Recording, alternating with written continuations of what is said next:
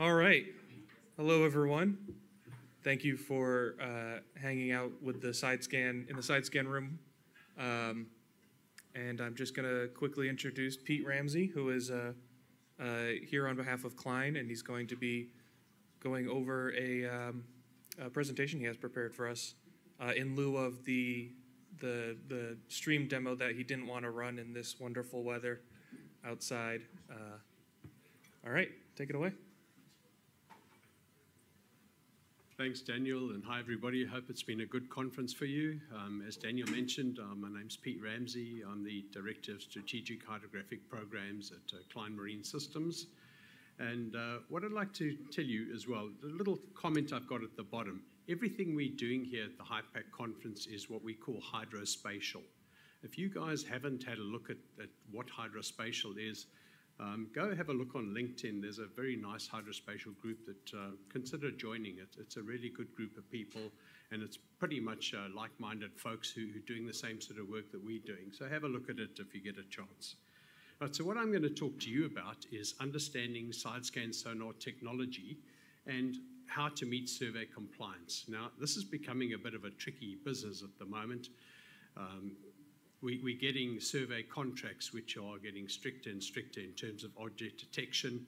I'm going to demystify it for you, show you how to do your own calculations and how to work out whether you're going to meet compliance or not. Not too much math. I've tried to reduce it as much as I possibly can, but we'll talk about the technology. And it won't only be Klein Systems, we're going to talk about other manufacturers too. So let's have a look. So what I'm going to cover here is basically an introduction to side-scan sonar technology. We're going to have a look at the different types of side-scan sonar. The traditional ones that you're used to are called real aperture sonars, and we're also going to talk about synthetic aperture sonars. Single beams are more the systems that you're used to, you know, the Kleins, the Marine Sonics, the EdgeTechs. Those are single beams, and they're generally used for survey and search and recovery. And then I'm going to talk to you about the multi-beam side scans. Now, this is not a multi-beam echo sounder, MBES. This is an MBSS, multi-beam side scan sonar. And these are, you know, high speed, high resolution, military and very high specification survey sonars. And then I'm going to evaluate survey specifications, and I'm going to choose 3 survey specifications to evaluate, ones that are going to be pertinent to you guys for your operations.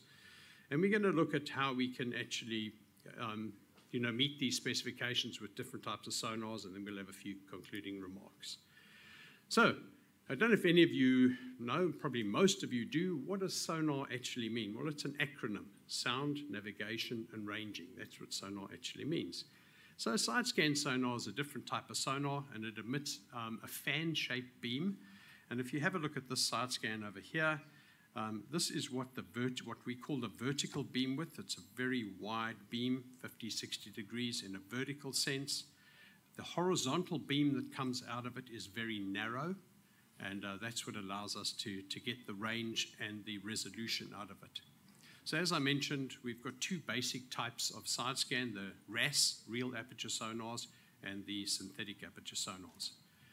So one thing that's quite important in understanding side scan sonar technology is something called a beam pattern. So if you have a look at this example here, here's a transducer face, and the acoustic transmission and receive is coming out of the array at 90 degrees, approximately 90 degrees. And if you have a look, there's the transmit. Have a look at these. These are what we call side lobes here. So there's the main lobe of the beam, and we can see a little side lobe on this side and a little side lobe on that side. And that's what typical transducers used to look like, you know, for most manufacturers, and still do for that matter. What happens when you've got a side lobe like this is look at the data. So the side lobe is actually interfering with the data, and look at it here. You see these stripes? So that's the effect of a side lobe. It's causing an anomaly in the data.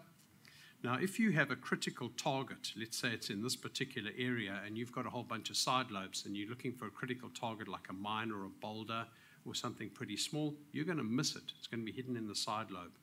So this is typical for this is a 1.8 kilohertz non-Klein sonar. You have a look at a Klein beam pattern, and you might think I'm fooling you here. There's the transducer face. That's the 90 degrees. That is the receive beam pattern that you can see there. It's almost perfect. You'd think that this was done in a model in MATLAB. No, this is actually measured in our acoustic test tank. These beams are as near to perfect as you can get. Now you have a look at the data here. Here's the nadir area, so this is closest to the towfish, going all the way to the edge of the range. Notice none of that banding because you have a near perfect beam pattern. You can see absolutely everything there is to see on the bottom. These are lobster traps. This is a piece of rope here.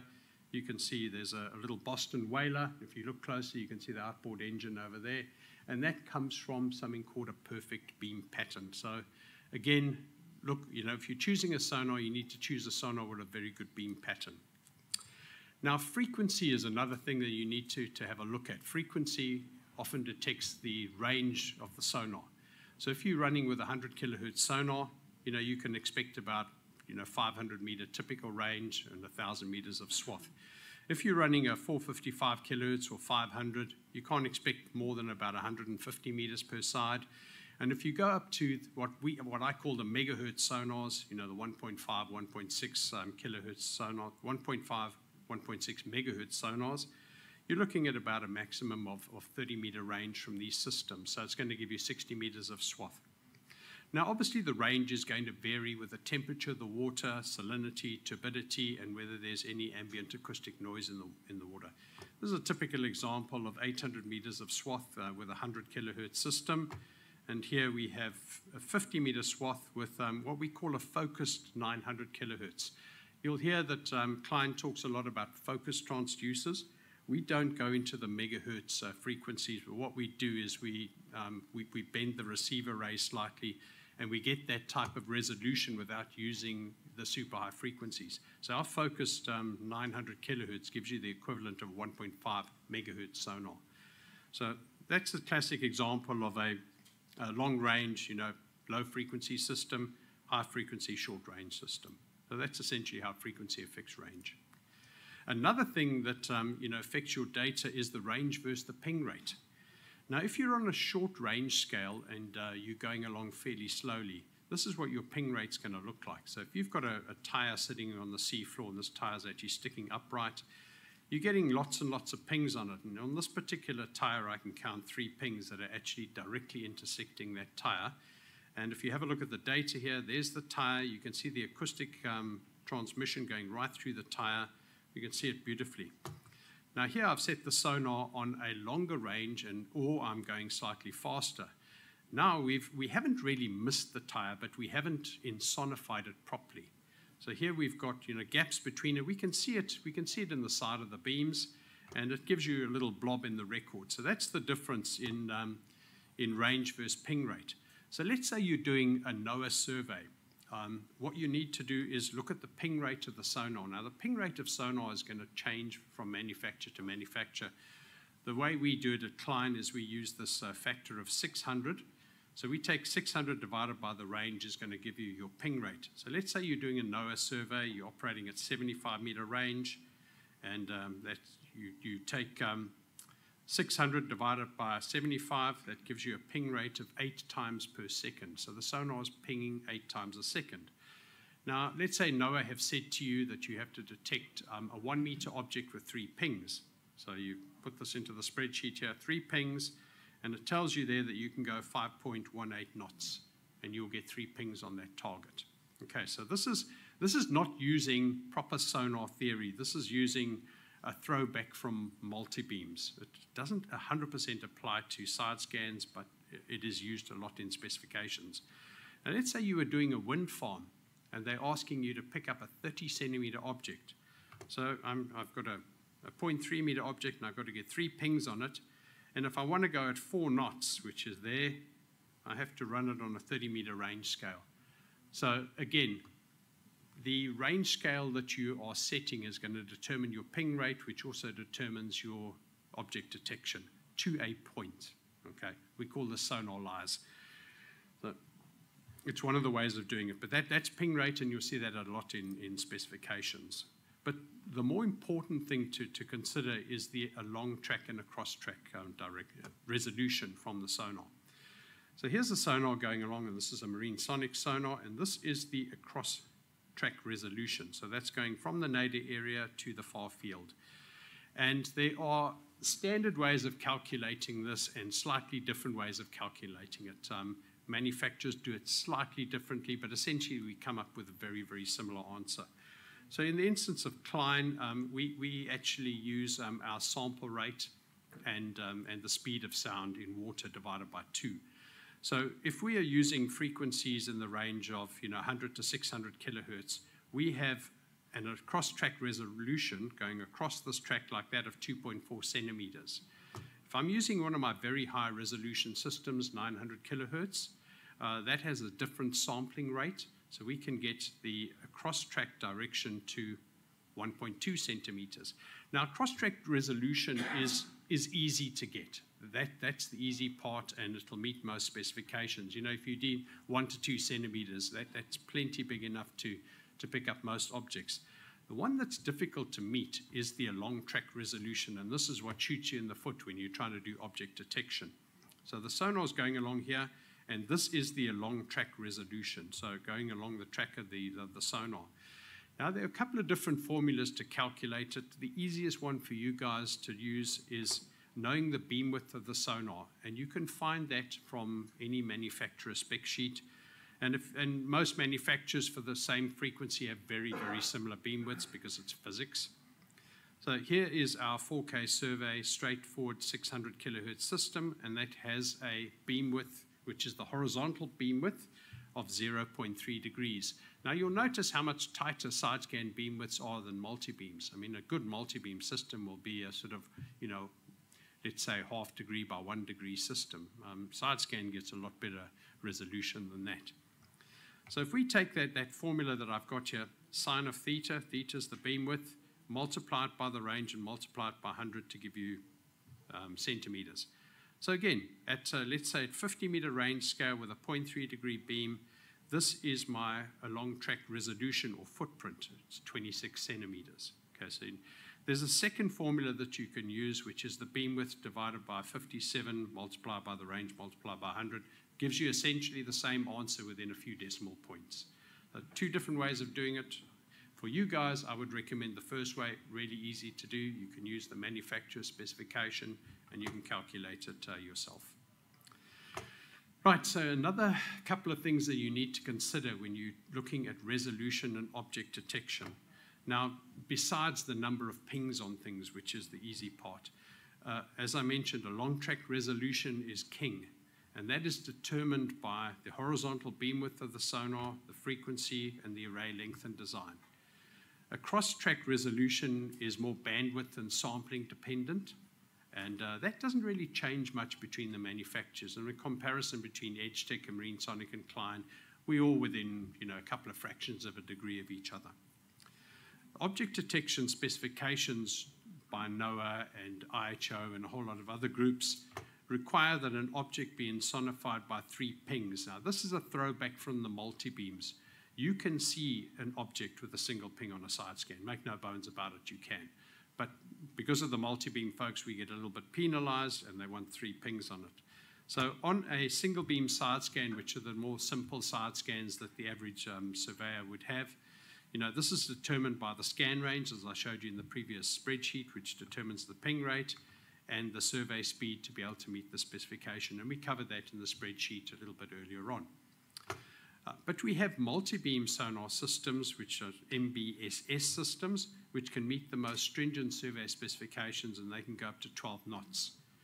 Now, just in terms of a long track resolution and horizontal beam widths, one of the factors, not the only factor that actually qualifies this is the length, the physical length of the array. If you look at this model of a side scan here I have a short array, and a short array will generally give you a wider beam width. And that wider beam width gives you very good near field data, but it gets a little bit smudgy in the far field. If you have a very long transducer array, and I'm talking with a single beam system in the order of 60 centimeters long, that is going to give you very poor resolution in the near field, but it's going to give you very nice resolution in the far field. So you can see it's a trade-off. You don't want to make a very short array. You don't want to make a very long array either. It's always a trade-off. And That's a basic, very, very basic side to, how your horizontal beam width is determined.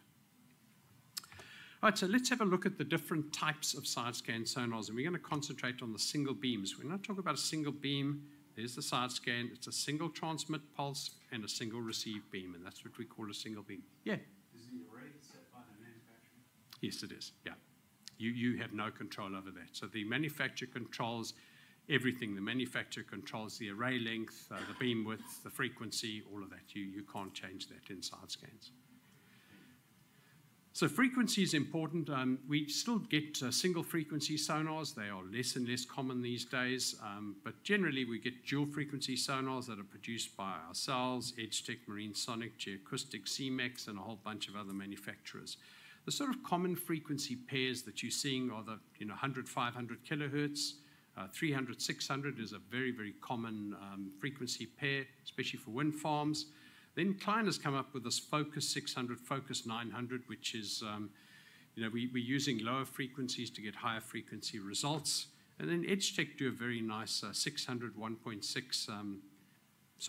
600 kilohertz and 1.6 megahertz sonar.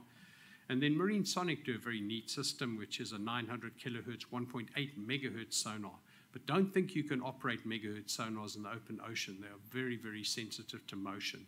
They work great in harbors and calm environments, but if you're going to go bounce around in the open ocean, don't expect your megahertz sonar to give you very, very good results.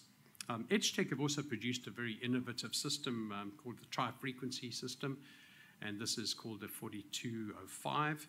And you can select either this particular model, which has 120, 410, and 850 kilohertz frequencies. So you see that it's 3 frequencies there, but you can't run them all simultaneously. So you can choose any 2 of those 3. So you can run it as a 120 and an 850 kilohertz system. Or you can choose this model here, which has got 230, 540, and 850. And again, you can only choose 2 of those frequencies at the same time. But it's a very innovative concept and it's doing well in the market. Then we have a slightly different type of what I still classify it as a halfway between a single beam and a multi-beam system. This is a multi-pulse sonar. So it doesn't just send out a single pulse, it sends out 2 pulses, but it has a single receive beam. And this is dominantly produced by EdgeTech. It's something that they've really gone into. And it's a dual frequency system. But just have a look at, just be careful of this. As I said, there's no free lunches in this game. So if you're operating their system at 850 kilohertz, you've got a 0.23 degree horizontal beam width. But the minute you switch it onto multi-pulse, so if you're firing 2 pulses, notice the beam width drops down to 0.33 degrees. So essentially, the minute you switch on multi-pulse, you've decreased your horizontal beam width by about 30%, which means that your object detection is far worse. EdgeTech's numbers down here are not mathematically correct, but I'll give you the correct ones a little bit further on in this presentation.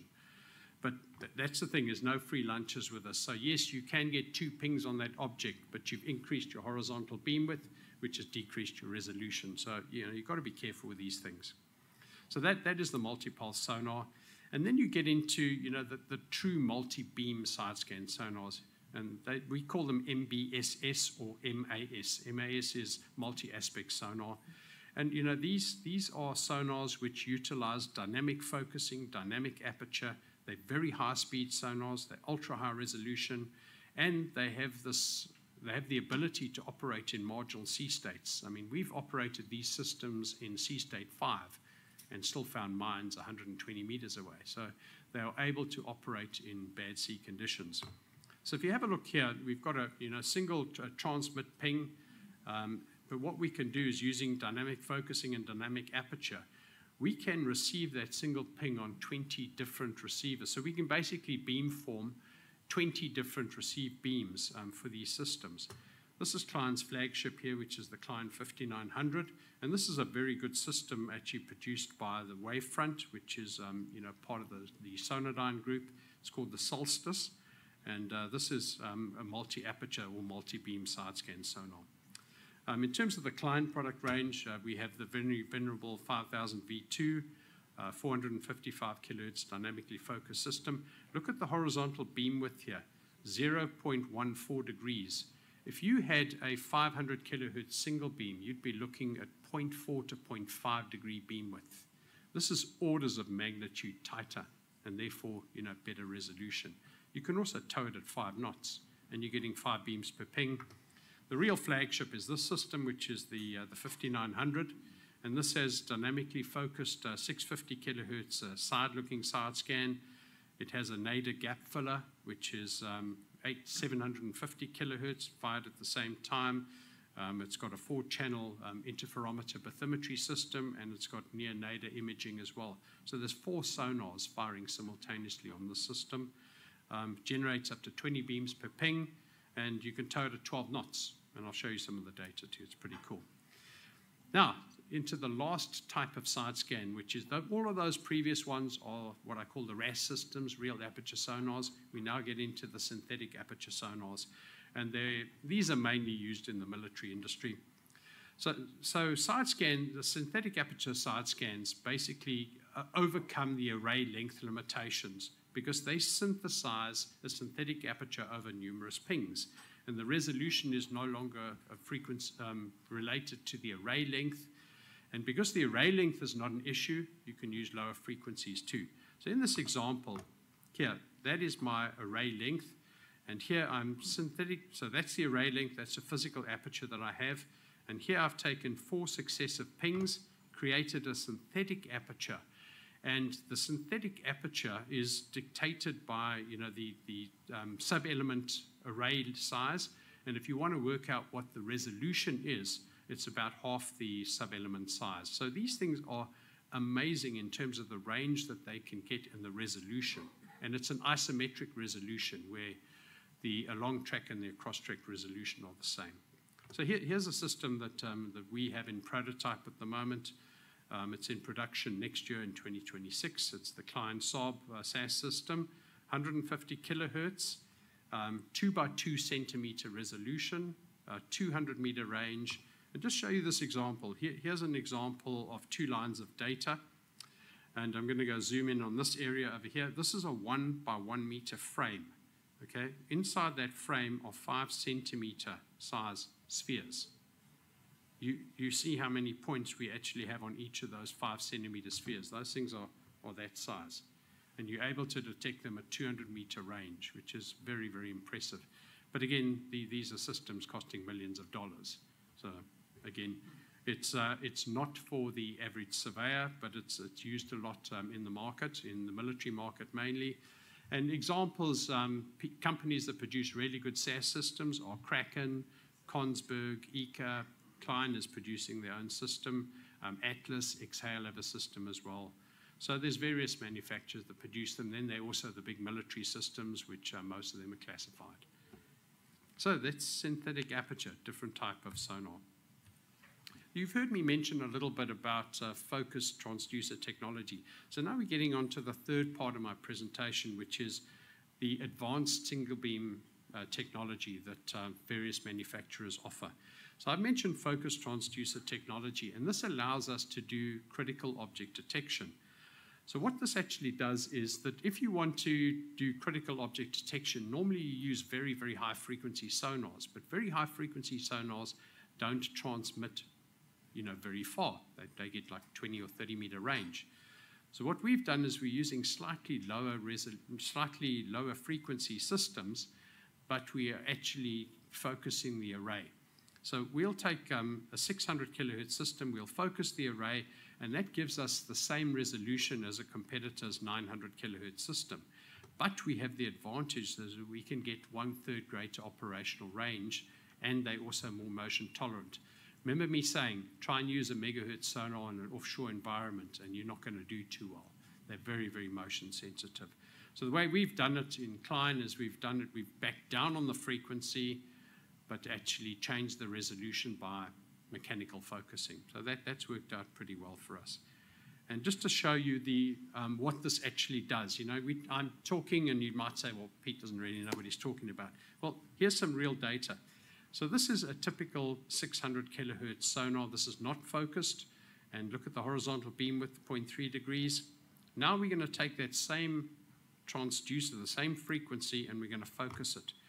So now we've dropped the horizontal beam width down by, down to 0.23 degrees.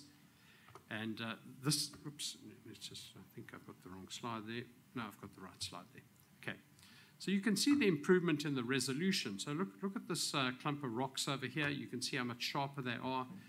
This is a cable going across the seafloor that's as thick as 2 of my fingers. You can see how much better the resolution is over here. So here we've taken the same frequency, so it's got the same acoustic transmission, but we've just focused it, and you can see the jump in resolution. So again, if we take a Focus 600 system, which is equivalent to, again, a 900 kilohertz sonar, and we then compare it to a 900 kilohertz focus, which is more similar to a 1.5 megahertz sonar, you can see even though the horizontal beam width is exactly the same with these, there's a bandwidth change. So we're actually able to increase the bandwidth substantially between this particular frequency and this particular frequency, and you can see how much better that these sand waves are resolved and see how much sharper that this imagery actually is. All right, so what this has also allowed us to do with our focus technology is to do mine countermeasures at short ranges and slow speed. So this is work that we've done with NSWC. This is an interesting little mine-like object. So it's a steel pipe with 1-inch flanges on it. You can see the flanges quite nicely. This is quite interesting. There's a Mark 52 mine. You can see these 2 attachment points here. There they are. They're the size of my fist. The guys, here we are running at 40-meter range, 80 meters of swath, running at 3 knots, and we can see an object the size of my fist. That's pretty impressive.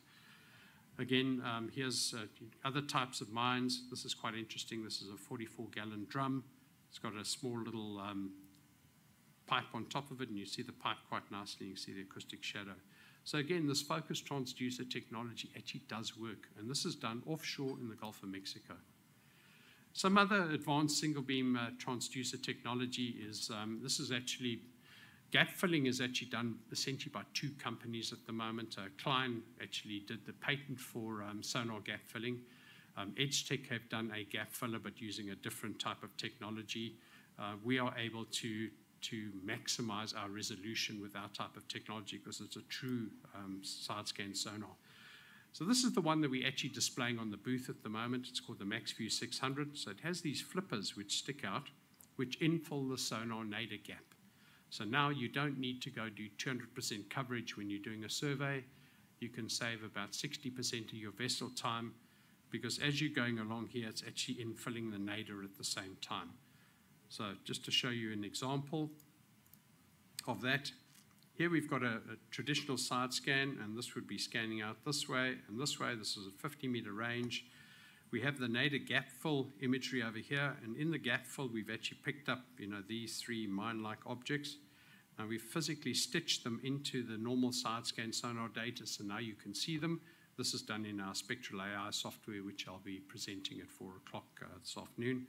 And they're zooming in on what these mine-like objects actually look like. So there is a seamless Focus 600 kilohertz image and 850 kilohertz nadir gap fill. Right, another very important thing to look at is motion-tolerant arrays. A lot of us are working in the ocean. It's not a stable environment. And the way we used to build arrays is that we used to have the transmit and receive arrays made the same length. And that essentially is not a motion-tolerant array. So EdgeTech came up with a way to do motion tolerance, and Klein had their own way of actually doing it as well. The way Klein did it is that we actually changed the length ratio between the transmit and receive arrays, which makes our arrays motion tolerant with no change in the horizontal beam width. EdgeTech went a little bit differently. They basically increased the horizontal beam width by increasing the receive array length, and that's how they do their motion tolerance. But if we have a look at the actual numbers, if we run a Klein-focused 600, which is the equivalent of a 900 kilohertz system, let's say we run it at 75-meter range, 0.23 degree beam width, and using our formula of sine theta times the range times 100, that gives you 30-centimeter resolution. So we're going to run the same EdgeTech system and at 75-meter range, exactly the same horizontal beam width, but theirs is close to a 900 kilohertz system. And lo and behold, it's going to give us exactly the same answer. Well, it's physics. But the minute you switch on the motion tolerance, you increase the horizontal beam width to 0.33 degrees, and now the resolution gets 13 centimeters worse, or 30% down. That is a disadvantage if you're trying to meet object detection specification. And those numbers are directly from EdgeTech's data sheets, but my math. So. Another thing that various manufacturers have tried to tackle over the years is surface reflections. If you're running the towfish fairly close to the surface and you're running it on long scan ranges, you will see surface reflections. And that comes up here. This is a non-Klein data set. And here you can see the side scan scanning over here. This is a surface reflection. So this is multipath. It's the acoustic ray. Instead of coming back to the transducer, it's bouncing off the water surface and then coming to the transducer. You can see the same sort of thing in multi-beams occasionally as well, multi-beam echo sounders. So here we have the surface reflection over here. Now, we found that the best way to actually mitigate this is to use what we call a transducer eyebrow. So we actually manufacture something on the top of the transducer. And what it does is it actually flattens off the vertical beam width of the sonar. So here this eyebrow over here is actually flattened off the top of this acoustic receive beam, which mitigates us receiving those multipath beams, which then cleans up the data quite nicely. And this is available on various of our sonar models, specifically the 4K survey. So again, going into what I called, the in-between, this is the multi-beam systems. They are neither single beams nor true multi-beam side scans. And they're quite innovative that they're going to fire 2 pings at the same time, which is going to improve your target detection. But what it's also going to do, as I mentioned in my spreadsheet, is it's going to increase the horizontal beam width of the receiver array, and it has this effect. So here you can see it's fairly nice data over here from a single ping system. The minute you switch on multi-ping, you can see the degradation in the resolution. So again, be careful of using multi-ping systems when you're doing critical object detection. You might think the more pings in the water is better, but remember that you're increasing that horizontal beam width and decreasing your object detection resolution. Right, so why would you want to use a multi-beam system? And here we're going to talk about the true multi-beam systems.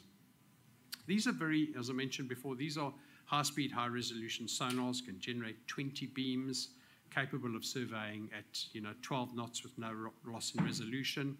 And Wavefront, Sonodyne make a system, and so does Klein make several of these systems. So here's why you would want to use one. So here we're comparing 2 different systems, 2 Klein systems at 75-meter range.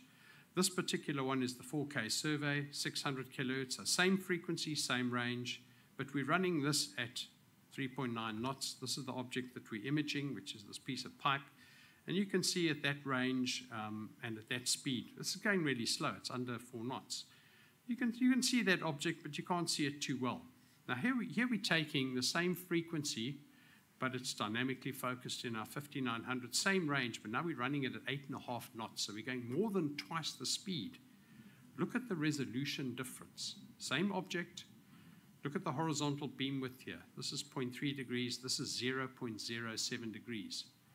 These things are crazy resolution. When you're talking about critical object detection, you can scan a long way and you can find very, very small objects with these systems. So, but you also are going to pay a price as well. These are expensive systems, and they produce near SAS resolution, but at half the cost of a SAS system. So here's some 5900 imagery, and this is stuff McKeel and I collected. McKeel, you want to put your hand up over there? There's McKeel. He's our senior application engineer at Klein, and this is data that we collected in the Gulf of Mexico, about 4 or 5 miles offshore. And this is running 75-meter range scale, 8.4 knots. Guys, some of your boats don't go 8.4 knots. So here, this is 150 meters of swath, and you can see this beautiful imagery over here. Zooming in on it, you can see this little rock outcrop here, and there's a tire. This tire is imaged at 75-meter range at 8.4 knots, is flying along. So you can see that that's a tire, quite easily. What we also do with our advanced multi-beam technology is we integrate it with a nadir gap filler. And here's a 5900 with a nadir gap filler. That's what a close-up of our nadir gap filler looks like. And here we're running our sonar on 150 meters of range. So it's 300 meters of swath, and the nadir's been infilled at the same time using the nadir gap fill system.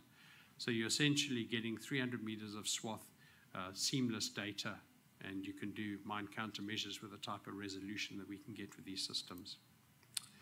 Right, so that's in terms of the different side scans. So we've looked at the different types of real aperture sonars, the single beams, the multipole systems, the multi-beams, and we've looked at SAS as well. Now we're going to try and win a survey contract, and we're going to look at survey standards and specifications, and there's some examples from the IHO, NOAA, and NAVO. Right, so we have what I call general specifications, and then we have specific target detection criteria specifications. So we look at the general ones. This is all really easy for us to meet. The customer will tell us, or the specification will tell us that they want a single or dual frequency system. Easy. They're telling us they want minimum 500 kilohertz. Again, easy. 200% coverage. Easy. This is how you want to tow your side scan, 10 to 20% altitude of the range. Easy. The line spacing, again, easy. They're telling us not to go faster than 4 to 5 knots, etc., etc., etc. This is where the difficult part comes in, and this is the specific target detection criteria. Now, this is an example from a wind farm, and let's say we need to meet the side scan sonar H specification, and it's asking us to detect a 30 centimeter object. Ooh, this is now getting difficult. Okay, and it's saying to us here that we have to have 3 pings landed on that object in both along and across track direction. So this is now getting hard. This was all easy. This is the hard part, and we'll see how to get there.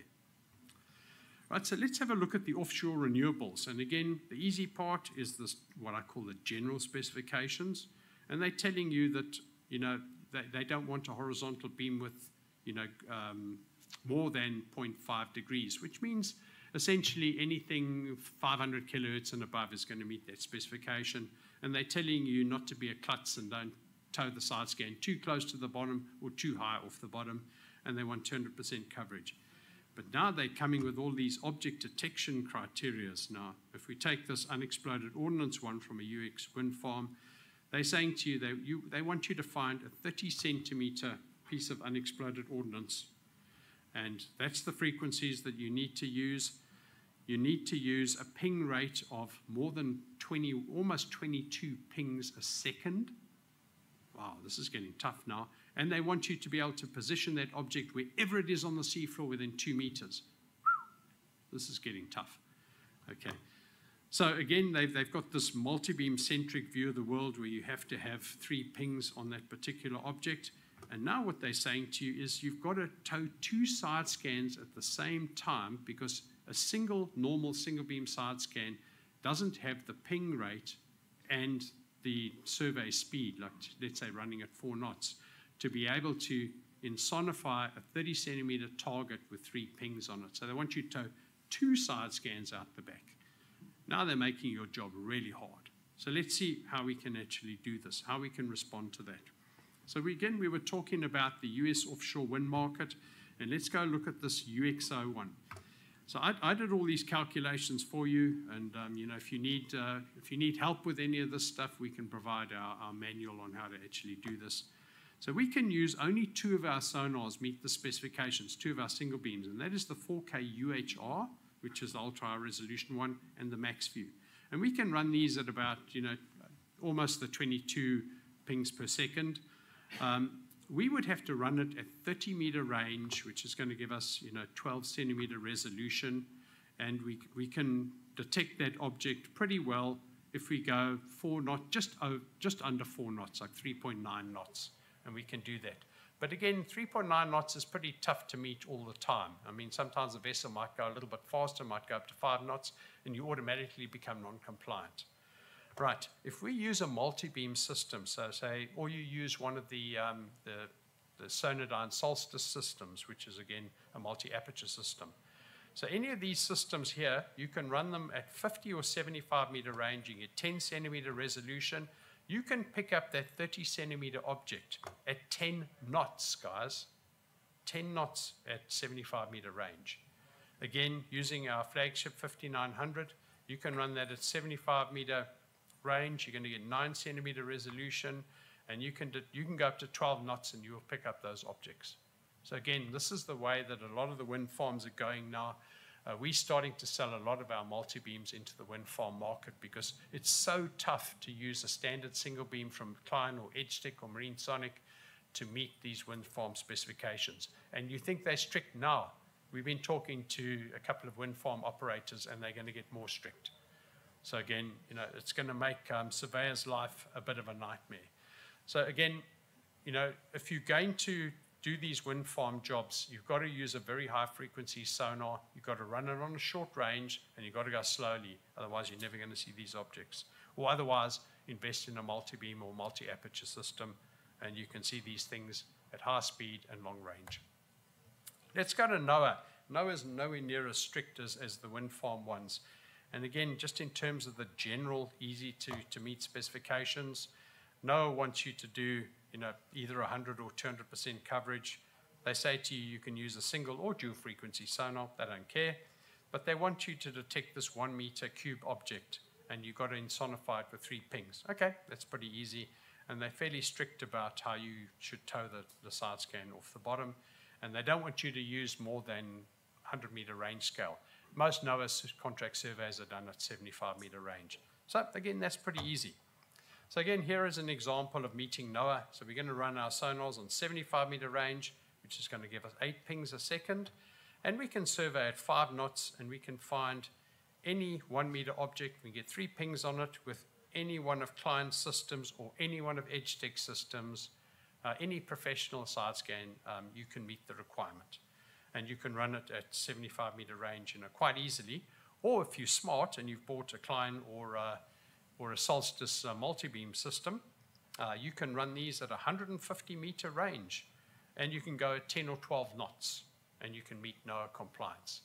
Again, you know, it's horses for courses. If you've got the money, you know, invest in the multi-beam system. And the last specification that I'm actually going to go through is NAVO.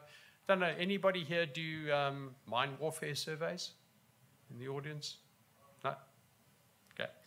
So again, here are the general specifications. You know, they want you to either use a single frequency or dual frequency system. They want you not to really operate at more than about a 50 meter range scale, and they're quite prescriptive about the line spacing, and you've got to be able to detect a half meter object. Okay, not too bad. So again, we'll find that you know, pretty much any of our single beam systems, any of the more higher resolution systems, you can operate them at 50 meter range, which gives you 12 pings per second. And if you go just under 4 knots, you can meet these specifications. So 50 meter range and just under 4 knots, and you're going to meet the half meter detection specification. Or you invest in a multi-beam or multi-aperture system, and you can run along at 10 knots at 75 meter range, or on the 5900, 120 meter range, and you can see those all day, every day. So again, horses for courses, but the multi-beam systems are what you want for critical object detection. This is going to be on our website fairly soon. We're going to put this on our website, this table. So this is a table that I actually compiled with pretty much every survey specification in the world, going through European wind farms, US wind farms, right the way down to BOEM, geophysical BOEM, archaeological surveys, even down to New Zealand. You know, if you're surveying in New Zealand, this is what you want. And this gives you the different client systems and whether they are compliant with the specifications or not. So it's quite a handy little table to have. We will be publishing this on our website probably in about March, I'd say. The new website will be out. So again, so that will be available.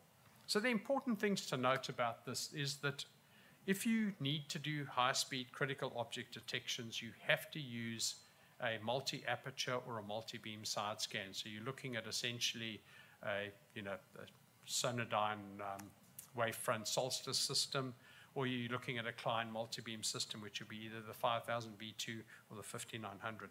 If you're going to go to a higher resolution edge tech system or high resolution client system. I'm talking about a high frequency system around about the 900 kilohertz range.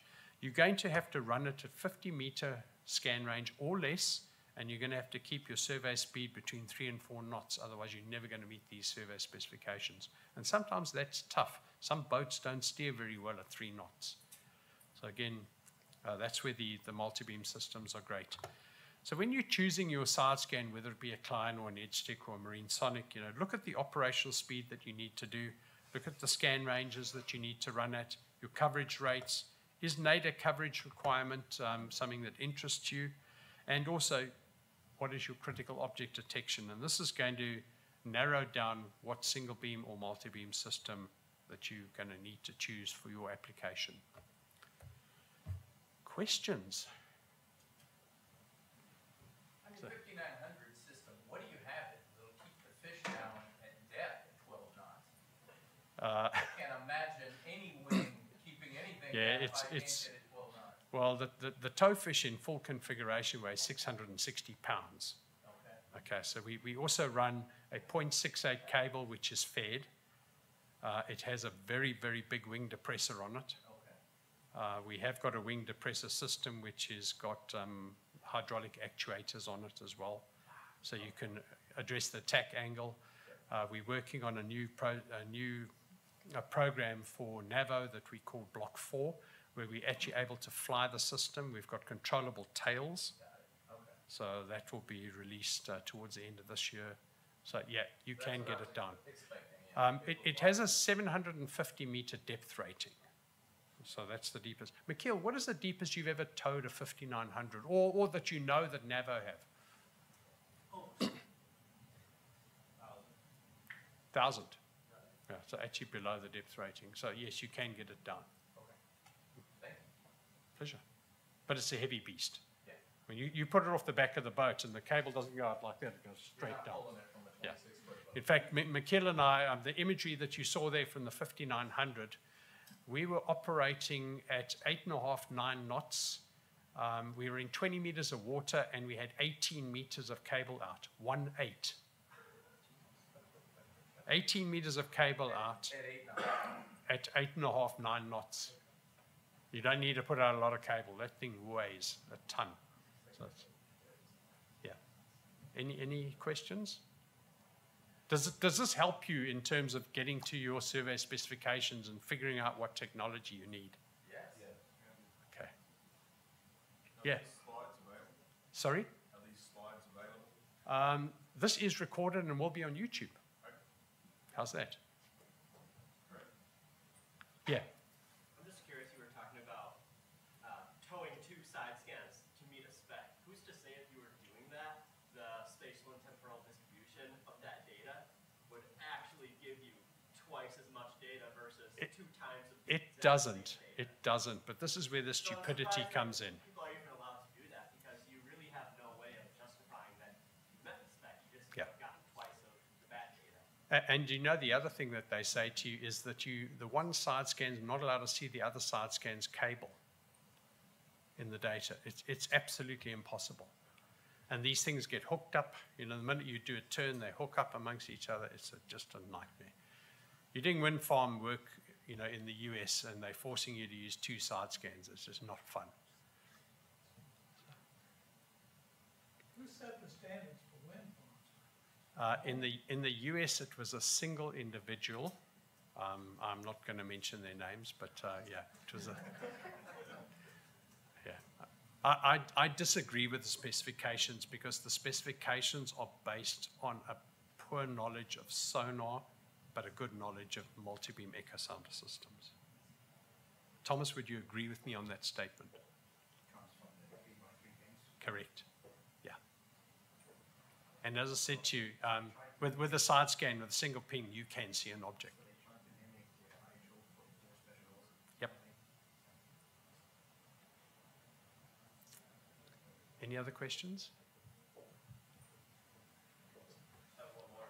With the nadir gap filling, are those beams pointing forward or backwards? Forward. You'll have an angle of incidence and a shadow behind an object? The shadows are at almost 45 degrees. So So they're pointing They point forward, yeah. Okay, got So it requires a little bit of a head scratch. I'll show you, just show you the slide. So you've got, whoops, let me go the other way. That's my second talk later on. Yeah. So have a look at this. So here, look at where the shadow is there. So the shadow is actually forward there, but let's say the object was here, then the shadow would be going off in this direction. If the object was here, the shadow would be going off in this direction. So you've got to get your head around it a little bit, because of the sonar incident angle is slightly different to what you're used to with side scan. So. It's 90 degrees different now, right? No, not necessarily. It's 90 degrees different if the object is directly underneath the toefish. If it's offset slightly, it's at a 45 angle. Again, you've got to get your head around that. It's not hard, but this looks a little bit different. Any other questions? No questions? Okay, I've got to talk a little bit later on to how to take this sonar data into artificial intelligence and make your life easy. Because we've all been bombarded with so much data now that you just can't cope. So let's look at, that's at 4:15, how artificial intelligence can actually help you with this. Same room, yeah. So if anybody wants to chat to me privately later, if you've got questions you don't want to ask in a public forum, if you come to booth 22, come find me. Name's Pete Ramsay.